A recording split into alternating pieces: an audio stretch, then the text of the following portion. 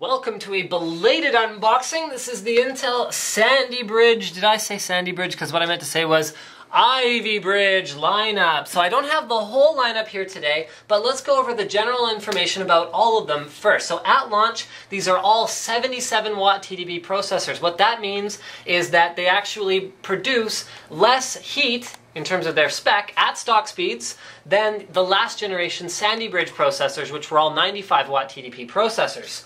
What is also cool about these guys is the fact that they are all using Intel's new 22 nanometer manufacturing process. That means more transistors in less space, which basically means two things. Either cost savings for Intel, which isn't of much concern to consumers, what do we care what Intel saves their cost on? But number two, but wait, there's more, is on the flip side of cost savings is that they can also not save the cost but jam in more performance. So this is a small upgrade to the architecture. So they haven't jammed in too much more CPU performance, although they've jammed in a heck of a lot more integrated graphics performance. Where was I going with that? But they have put in a little bit more performance and they're not charging any more for it, and they do run cooler, and yeah.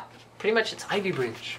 So let's go over the general lineup before we unbox one. So these are apparently in some kind of an order. Ah, they are in an order. Okay, but I would put them like this. Way to go, Slick. Okay, and let's start over here. So this is an i5. That means it is still quad core. Okay. So back in the Linfield days, i5 pretty much meant dual core, if I recall correctly. No, it didn't. I'm wrong. Never mind. I noobed out there. Okay, so this is the i5, which means it does not have hyper-threading. So it is 4 cores and 4 cores only. It's a 3450, so the 34 indicates like lower general frequency performance, and the 50 means that it has Intel HD Graphics 2500. From my testing, HD Graphics 2500 are approximately equivalent to the last generation Sandy Bridge HD 3000. So that is the higher end graphics from the last generation is now equivalent to the lower end graphics.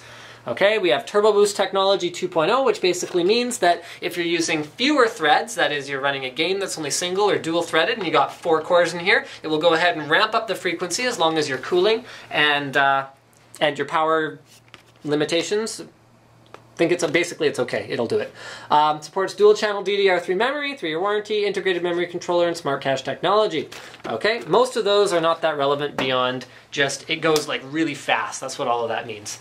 Okay, next we've got the i5 3570K. So a 35 means it's like better than a 34, and then an i5 means it like also doesn't have hyperthreading, and the K, that's where, oh no, hold on, the 70 means it has HD 4000 graphics, which are significantly faster than 3000 and 2500 graphics, but still not as fast as AMD's APU, so it's something like a 3870K when it comes to DirectX 11 games, although it is DirectX 11 ready. And there is a benefit. Right, benefit. Okay. So HD 4000 graphics, the benefit it has over 2500 and basically anything else is that it just destroys every other method of quickly transcoding video. So if you want to take like a folder full of videos that you ripped off of your DVD that you bought of some show that you like, you know, Grey's Anatomy, for example, what you do is you just queue up all, don't give me that look, you queue up all the videos to convert them to a format that is more acceptable for your given device. So for example, if you have an iPhone, all you do is you use ArcSoft Media Converter 7, you say output to iPhone, and then you give it a folder to output to, and you click go, and then you tell it to use Intel's Smart Response technology.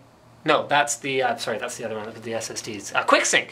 Use Intel QuickSync, and what it does is it does it in like half of the time of any other solution. So using all 4 dedicated CPU cores is still slower than using that integrated graphics, okay? So AMD's APU does not do that, but it does sort of beat it in DirectX 11 gaming, but this, to me anyway, is sort of more useful because I don't really use onboard graphics anywho.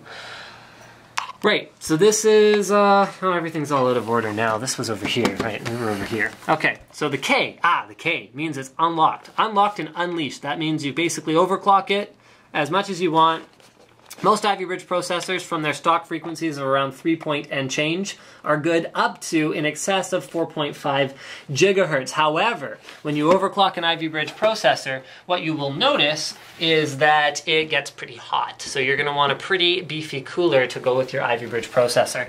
Let's go ahead and move along. So this is an i7 3770, which means it has beefy graphics. It's like more better than this one because it's 37 instead of 35, and it is an i7. That means it has hyper-threading. So that means it has 4 physical cores and 8 virtual overall cores, including 4 virtual cores. So 4 physical, 4 virtual for 8 total threads on this particular processor. This is not a K, which means you basically can't overclock it, which means, I mean, in my personal opinion, as an overclocker, pretty much don't waste your money. Spend an extra couple bucks and go with this guy. So this is the king of the castle when it comes to Ivy Bridge. It's an i7 hyperthreading. It's a 37, which means like more the betterest than everything else. It is a 70, which means you have fast video encoding, and it is a K, which means you can overclock it quite easily to an excess of 4.6 gigahertz, which is what I'm running on my test bench. It also has, oh, look at that, has 8 megs of cache. Cool. I didn't even realize the i5s only have 6 megs of cache. You learn something every day, don't you? Look at that. See, it says right on the box. 8 megs of cache. 6 megs of cache. Cool. So why don't we do for our unboxing the 3770K, since that is the hot SKU that everyone and their dog is like super interested in. Hopefully it doesn't come with a plaster of Paris heatsink in the box and no CPU at all. Wink wink if you guys know what I'm referring to. I'm sure it won't, because this one came from NCIX, where most of the CPUs that they sell are real CPUs and not made of, yeah, plaster. Okay. Inside we find a CPU. This has 1,155 pads on the back, which correspond to 1,155 pins in your Z77, Z68, or even P67 motherboard, assuming your motherboard manufacturer goes ahead and updates the BIOS for you. It comes with a sticker. Ooh, it's shiny. As well as a 3-year limited warranty, Intel logo, and installation instructions guidebook, which we're not going to open. It's basically pretty dry. And it comes with a stock cooler, which I would pretty much recommend that you... Hold on, do we have a garbage can that I can like totally go for like an epic jump shot into? Okay, whatever. Especially if you're overclocking, I would definitely recommend something more along these lines. Or like these lines. Whoa, there's like bolts and stuff. Okay, these lines. So this is Intel's cooler, which is pretty beastly and pretty cool.